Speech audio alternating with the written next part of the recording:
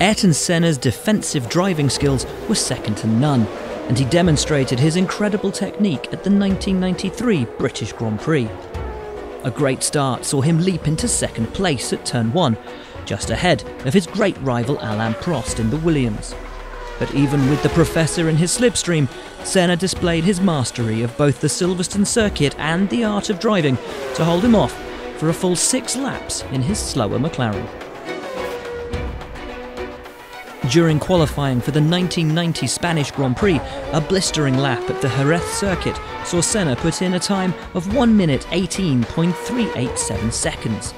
That flying lap, a track record, earned Senna his 50th career pole position, with the Brazilian going a full 1.2 seconds faster than his McLaren teammate Gerhard Berger. 4 years earlier, the first Grand Prix to be held at Jerez saw one of the closest finishes in F1 history.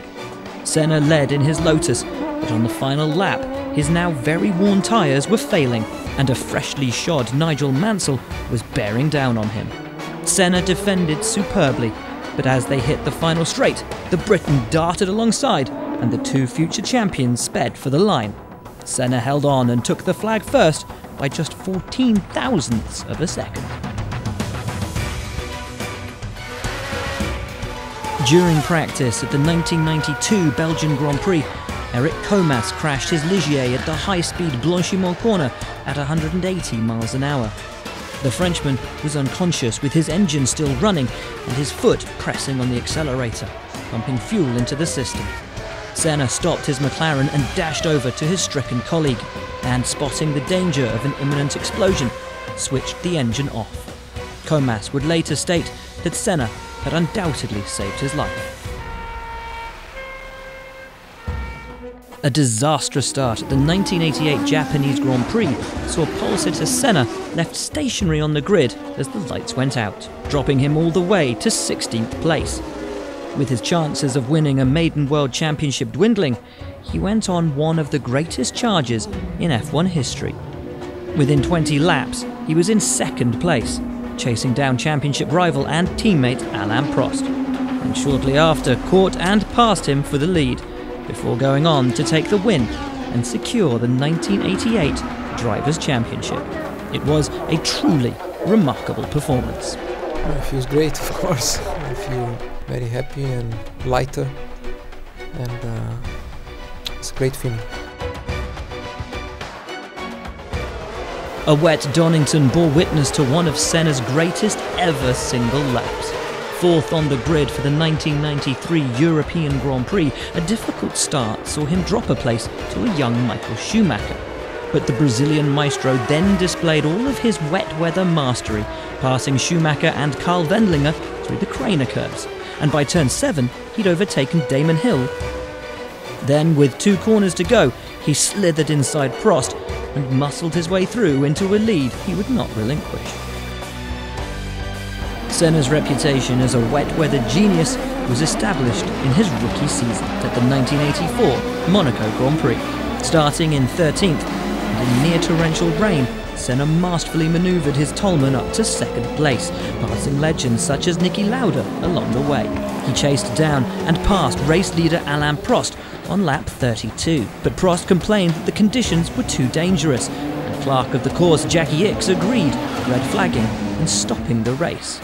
As the results were then counted from the last completed lap, Prost was awarded victory, cruelly denying both Senna and Toleman an historic maiden win.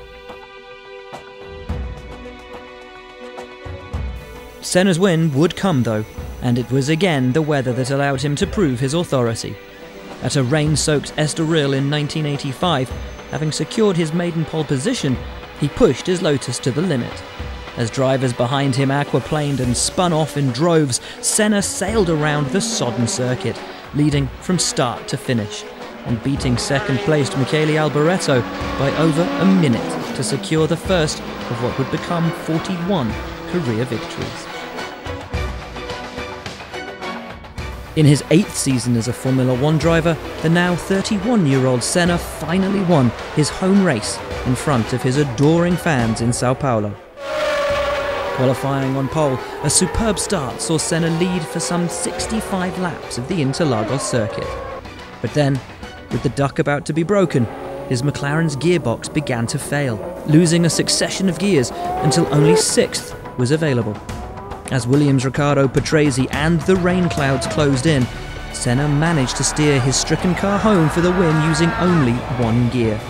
As the Samba celebrations began, the victor, physically and emotionally exhausted after his grueling efforts, was barely able to lift the trophy.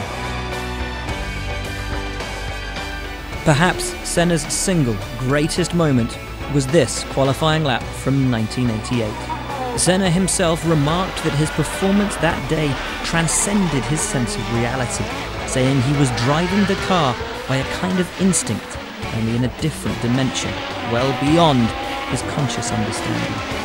No onboard footage of the lap exists, but his time of 1 minute 23.998 was almost a second and a half quicker than teammate Prost. Truly, a legend at work.